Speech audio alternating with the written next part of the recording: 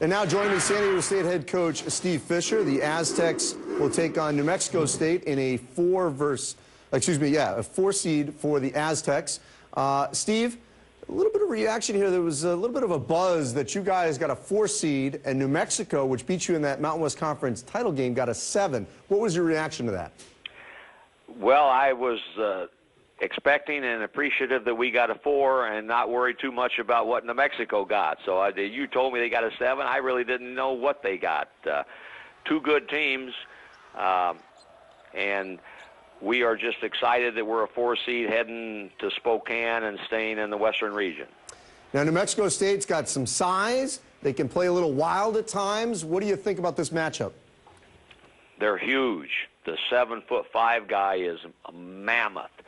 So we'll have our hands full, and they throw the ball inside. They're like us. They make more free throws than their opponent shoots. So we'll have to do a good job there. And I think you know Marvin Menzies and I. Marvin was my first hire on my first staff at San Diego State, and Eric Sanders was one of my first recruits, and Eric is an assistant for him. So there'll be a San Diego State connection on that New Mexico State bench. That's right, marvelous Marvin Menzies. All right, so last year you guys were upset by Florida Gulf Coast in the NCAA tournament. There are some core guys, obviously, that have returned, and now that you're in the NCAA tournament, how much has that been a little bit of a motivating factor going forward?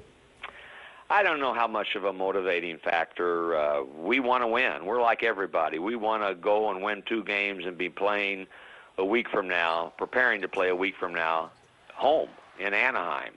In order to do that, we've got to get New Mexico State first and then see who's waiting in the wings.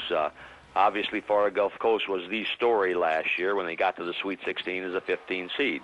They beat us along the way, also beat Georgetown, who I think was a number 2 or 3 seed. Steve, defense has never been a problem for this group this season. There have been stretches where you guys have been a little bit offensively challenged. How do you solve that here in the NCAA tournament?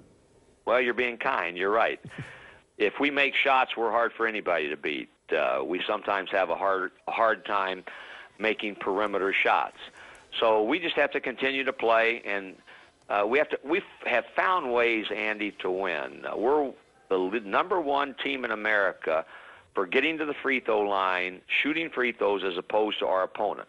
We've been able to guard and not foul, and we've been able to get ourselves to the free throw line. So we found different ways to score. You look at that statistically and you say, well, you know, they don't shoot it well. But we find ways when we need a basket, whether it's make one at a timely basket or get to the free throw line and make free throws. Well, Steve, we appreciate it. Good luck in your matchup against New Mexico State out in Spokane. Thank you. Thank you, Andy. Appreciate it.